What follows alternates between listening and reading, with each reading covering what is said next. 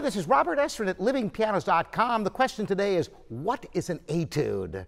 You've heard of etudes before.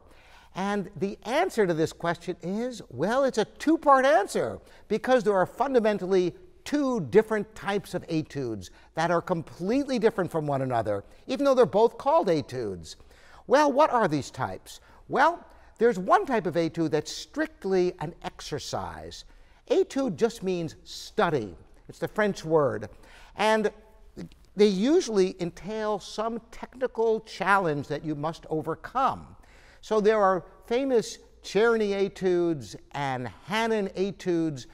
Particularly Hanon are really just exercises. You would never program this kind of music. The other type of etudes are musical etudes, the Chopin etudes, Liszt etudes, Scriabin etudes. These are masterful works of music that explore different technical problems, like double thirds or octaves and such. So let's first see what the non-musical type of etude is like. Well, Hanon, you probably are familiar with it. They're just really repeated patterns. You would never play this in concert.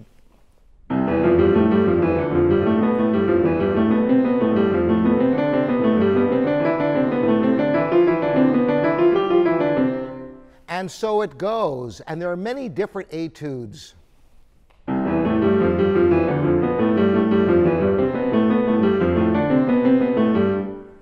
There are Brahms etudes that are also not musical etudes, that have certain fingers down and certain fingers that come up. Czerny etudes, some of them are quite delightful actually, but they really are not concert pieces as such. Now, the other type of etudes, I mentioned these mammoth works, you know, when you're talking about Chopin, you know, the Revolutionary Etude or Scriabin etudes.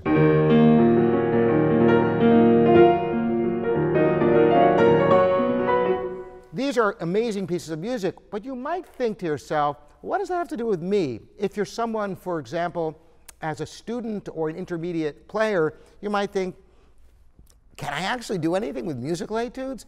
Actually, absolutely yes, because there are some masterful little gems on intermediate level. Etudes of Burgmüller and Heller are gorgeous little pieces that can solve technical problems while enriching your repertoire with music that people will really want to hear you play. I'm going to give you an example of such an etude. This is a Heller etude in A minor.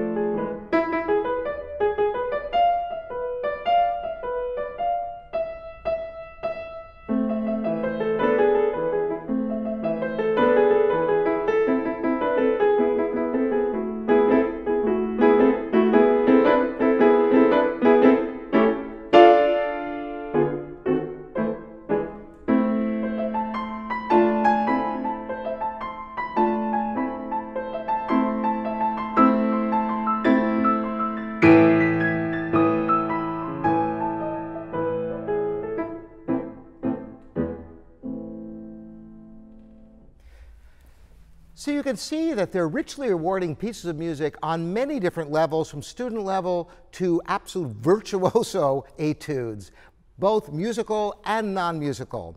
I think that they both have value. In my teaching, I really like students to have the experience of playing great music. So whenever possible, I try to find etudes that are also great pieces of music.